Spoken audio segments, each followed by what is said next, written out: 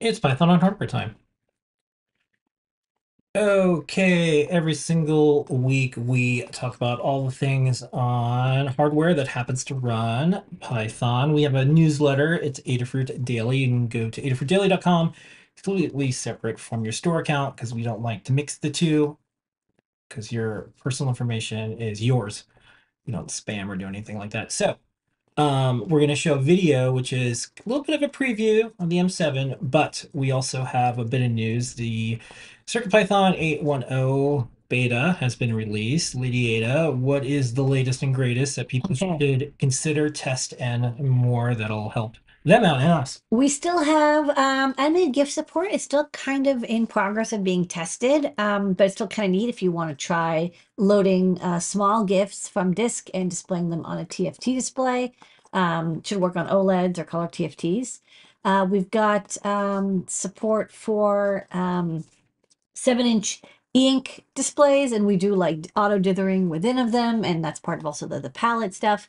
It's mostly actually been a lot of bug fixes, to be honest. Well, after a Um, major release, that's usually but what yeah, we have a we do. huge churn of bugs. Keep Yeah. finding them, posting them to the CircuitPython GitHub repo, and we will check them out. Also, we get usually a lot more new users with a new major release, and so that will also kind of get some exciting new bug reports coming in.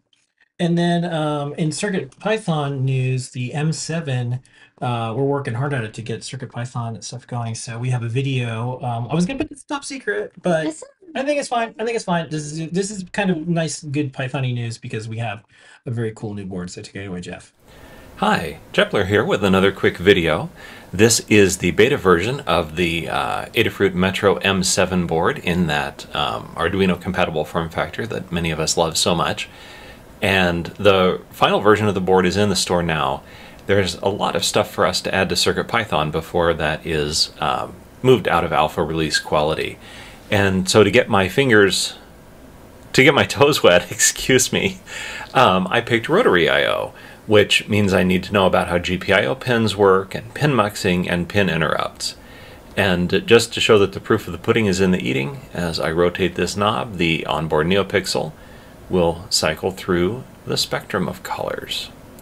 So that's what I've been working on, and you should keep your eye out for more improvements to our support for the IMXRT family of microcontrollers in CircuitPython 8.1 and later on CircuitPython 9. Get it delivered every single week to your inbox. Adafruitdaily.com is where you sign up.